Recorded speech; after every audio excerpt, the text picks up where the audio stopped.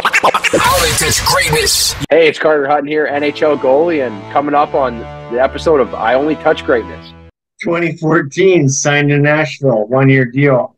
At the end of that opening season, he signed a 2-year deal. How did it feel to be recognized enough to get a 2-year deal as opposed to one?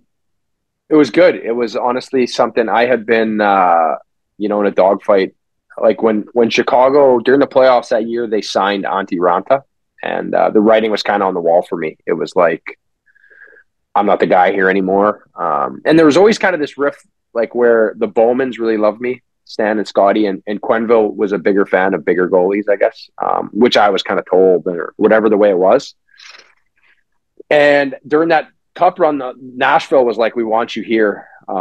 We love you. And I had a ton of success against their American League team. I think I was like 11-2 over 2 years against Milwaukee, and they loved me. So they brought me in, and it was to be Pekka's, they wanted a guy they could get for a discounted rate. And they flew me in on a visit. It was probably my first ever recruiting trip.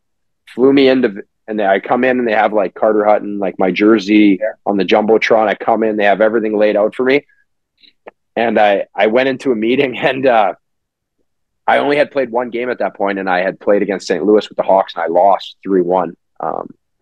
And they were playing for home ice. They dressed a bunch of Rockford players. So I'm in a meeting with Poyle and Trotz and the goalie coach, Mitch Korn, and they're like, David Poyle's like, you've only played one game. You don't have a lot of experience, but you won that one game, and that's important, having a win under your belt. Meanwhile, I'm sitting there like, I know I lost the game. So I'm like, do I correct him? What do I say here? And I'm like, yep, no, that's right, David. We got one win, and, I want to get more to go. So I ended up taking that. And then when I signed that deal, I remember I almost having like imposter syndrome when my agent sent it to me, like, this is the deal. And I'm like, let's get this thing signed before they realize I sent it to the wrong guy. What's your favorite sports movie? Oh, favorite sports movie. Like I grew up on Slapshot, so that's definitely like my favorite hockey movie by far. And I think if I had to say other favorite sports movie right now, gun to my head, Major League. I'm a big Major League fan. I think that movie is unbelievable. 2016 signed with the Blues. What made you choose St. Louis when you had anywhere you could have gone? I left Nashville. UC Saros was coming.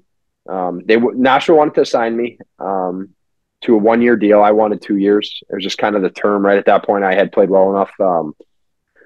So I decided to leave, go to free agency. They kind of, one of the assistant GMs kind of motherfucked me out the door, like just saying I'm an idiot for leaving, and my agent. And,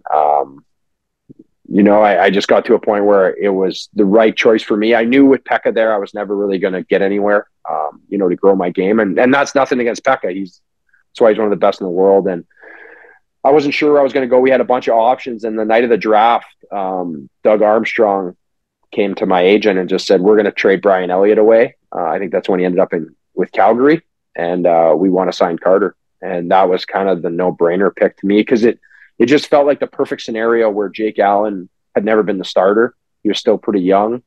And the team was good. So I'd have a chance to play on a good team and really kind of get more minutes and hopefully play well. And it worked out really well for me.